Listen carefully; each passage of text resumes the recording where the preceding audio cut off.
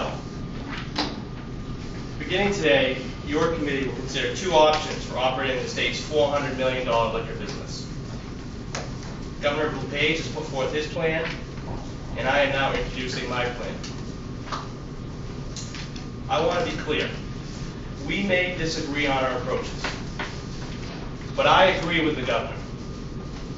Democrats agree with the governor. We must pay our bills and pay back hospitals. We can do that this session, and we must. I also agree with the governor's urgency.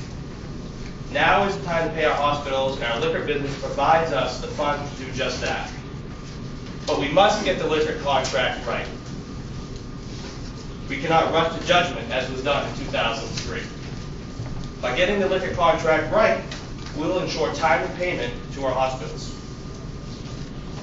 Prior to 2003, the state operated the liquor business, and by all accounts, it was underperforming. Complaints about service, delivery, product selection were endless. And ongoing conversations in the legislature occurred annually about privatizing the business. When the contract went out to bid, the value of the business was not well known. It was negotiated under pressure to fill a budgetary hole, and as a result, we did not capture the appropriate value for our asset, an asset owned by the people of the state of Maine. Today, we know the value of the business. Since then, the business has significantly increased in value. The number of agency stores have nearly doubled, and complaints are nearly non-existent. To be clear, as a Democrat, I believe strongly that there are many things that state government does better than the private sector, and more appropriately. But in this instance, history proves otherwise. My proposal unequivocally keeps the management and operation of the state's wholesale liquor business in the private sector with the experts. It eliminates all financial risk to the taxpayer and incentivizes the private sector to partner with the state to grow the business. The governor plans to take back operation of the liquor business, including the financial risk, in my opinion, while retaining the right to issue service contracts to administer the business. The differences are stark.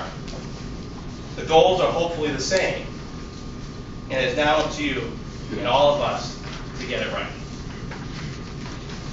The specifics of my proposal, and I would encourage you to have both my bill as presented originally through the reviser's office, along with the amendment that I proposed today, so you can follow along. Despite the amendment being multiple pages, it's very straightforward and it's very simple. And I will talk about those sections as I go through it, Mr. Chairman.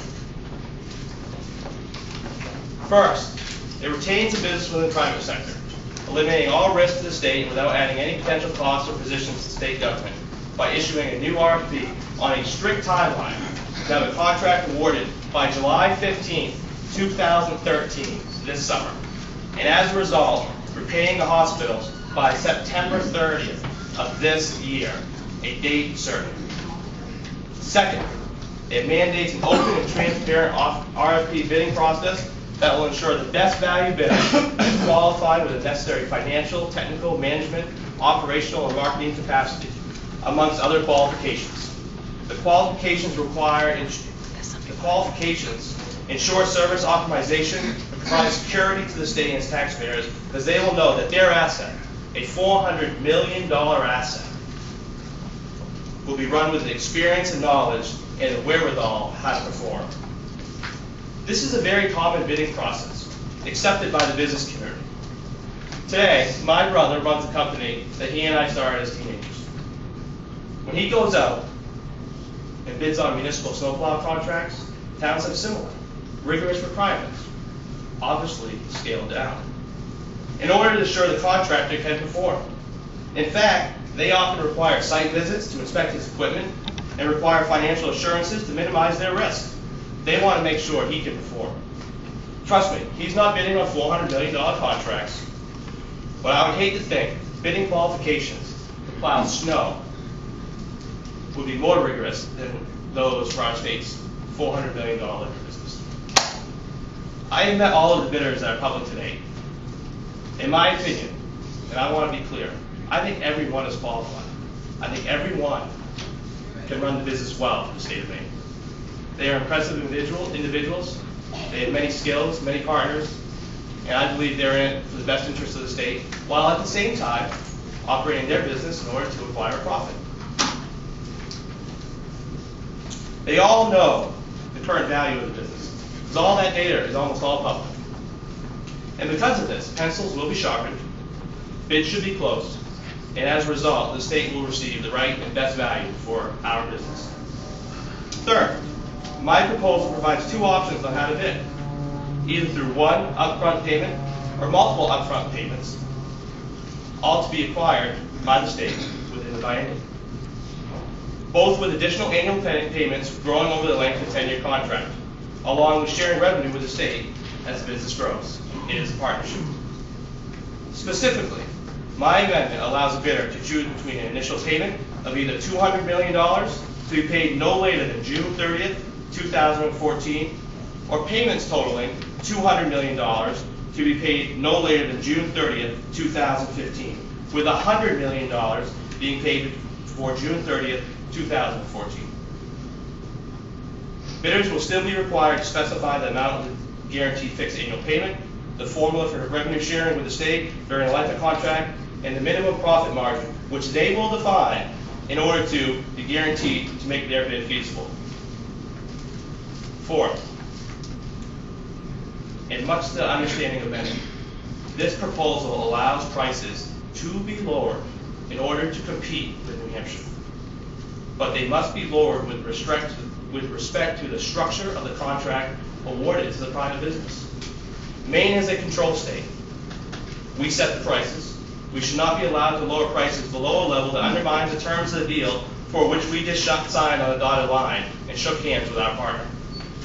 Fifth, this bill corrects a long-standing inequity with our retail partners, the agency liquor stores, both in terms of price and hopefully in regards to return of products. For too many years, agency liquor stores have received an inequitable return for their role as our partner. Floor space in stores is valuable. Return on investment is important to them.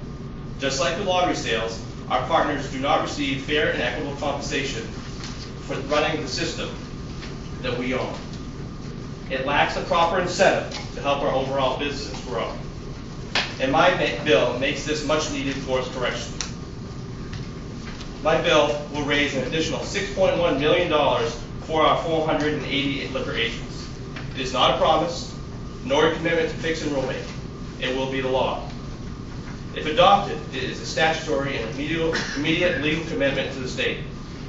The governor's proposal guarantees no return, but to their credit, his administration has stated, and it's my understanding is working with certain liquor agents to address this through rulemaking. I've served on this committee before, and whether it is in this committee or in other committees across the legislature, we often hear about rulemaking and fixing things in the future. I have visited many liquor agency stores, whether as a consumer, whether in my travels seeking other products, or whether to speak specifically with these agents. It is time to fix this inequity, and we shouldn't trust rulemaking or future legislature to get it right. Now is the time.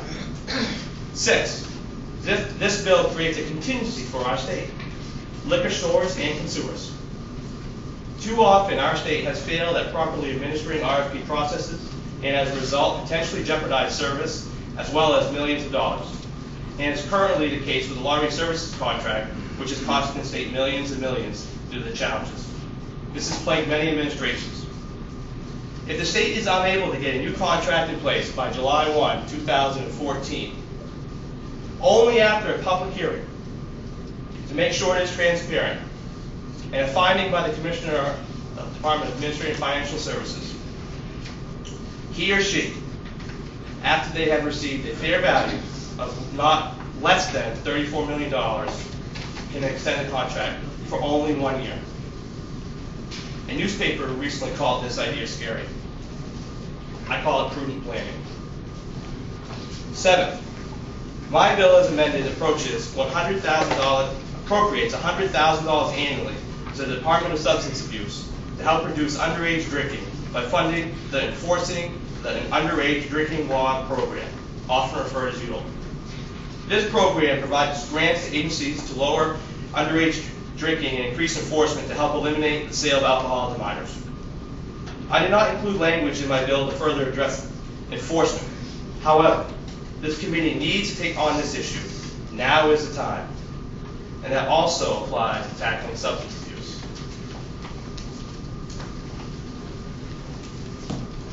The sale of liquor and substance abuse are directly connected, and as a control state, we must acknowledge the impacts pricing have on consumption. You've recently spoke about this in this committee with Director Reed. In fact, our Director, Jerry Reed, to his credit, acknowledged that this fact in a recent presentation for you, and I quote, "Controlled jurisdictions are able to serve their citizens with a broader and more flexible range of policy options for promoting moderation in the consumption of alcohol beverages and minimizing incentives for predatory pricing that can and have led to alcohol abuse." I appreciate those comments. Those must be and should be always part of this conversation. Lastly, we, as Democrats, Independents, Republicans, the governor, must use the upfront revenue we receive from the liquor contract to repay the hospitals. The Senate President and the Speaker of the House stated that this morning to the public in a press conference. But we also must consider paying this off and moving forward on reform at the same time. If you as a committee and we as a legislature do this right, our outstanding bill to Maine hospitals will be repaid by September 30th of this year under the watch of this legislature and this governor. Now is the time. We must put this debt behind us so that we can work together with the hospitals on reform focused on improving and lowering the cost of health care rather than working to pay off an old debt. This proposal guarantees payment to the hospitals without borrowing debt. And it won't borrow to pay off another debt. It avoids any constitutional uncertainty.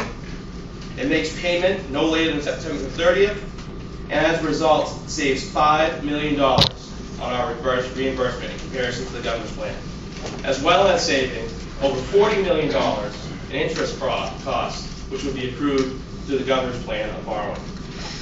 It is a straightforward plan with zero risk to the taxpayer, no borrowing from Wall Street. It is fiscally responsible and sure way to pay back our hospitals. In my opinion, the governor's plan is risky.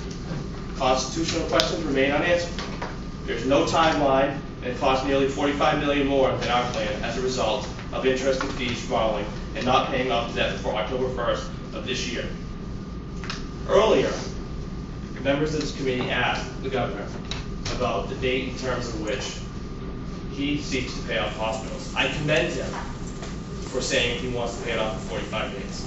So do I, so do Democrats, and I believe almost the entire legislature. But I go forward based on the proposal that has been presented.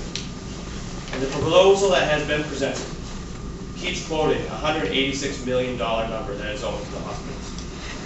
That is the money that is owing on October 1, 2014. The amount owing on October 1, 2013, this year, is $180 million. Let's save that $5 million. This proposal gets the job done without question and with certainty. Lastly, I would encourage this committee to think long and hard about funding other priorities for the state, with the annual payments that will still be available after any upfront payment. Personally, and I've shared this with Senator Flood, I support long-term efforts to fund water and sewer, roads and bridges, and his efforts. I personally believe that these needs need to be funded.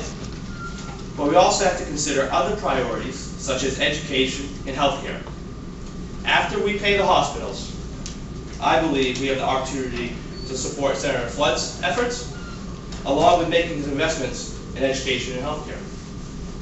This opportunity comes around once in every 10 years, and we must get the liquor contract right first so that we can pay and make investments in our future and pay the hospitals. This isn't about one party or one campaign. It's about getting it right and doing our job. It's about working with the government together so we can get the job done. Mr. Chairman, I'd be pleased to answer any questions in the committee.